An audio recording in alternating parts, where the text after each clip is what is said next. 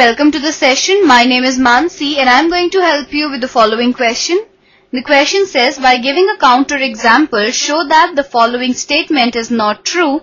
The statement Q is, the equation x square minus 1 equal to 0 does not have a root lying between 0 and 2. So let us see the solution to this one.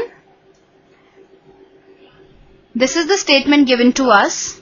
Now, x square minus 1 equal to 0 implies that x square equals to 1, and this implies that x is equal to plus minus 1.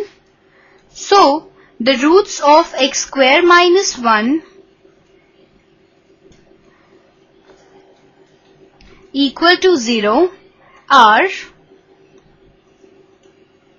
1 and minus 1, of which 1 lies between 0 and 2. So 1 lies between 0 and 2. So the counter example is the root of equation equals to 1. The counter example is root of equation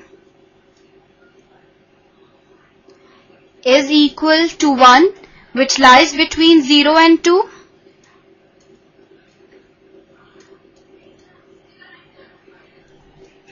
For which the statement Q is not true. So this is our answer to the question.